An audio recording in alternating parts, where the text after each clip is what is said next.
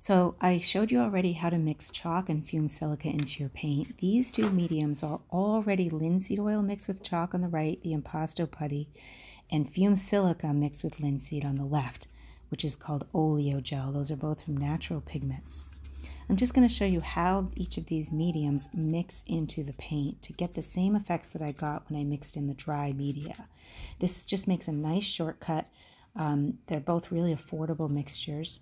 I want to show you how the chalk impasto putty mixes into dark colors, which you don't really like because you can see it lightens the dark colors.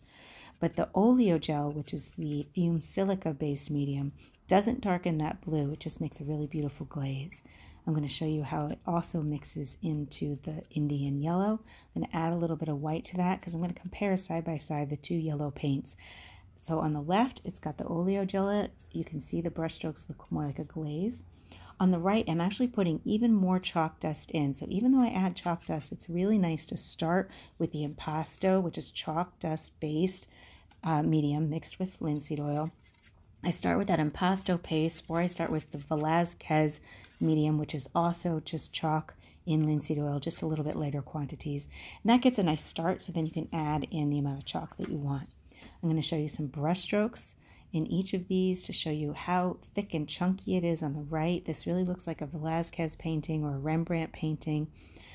Those Baroque paintings with really thick, chunky texture. And then this beautiful, nice glaze. Like you can glaze with a medium to a dark value color.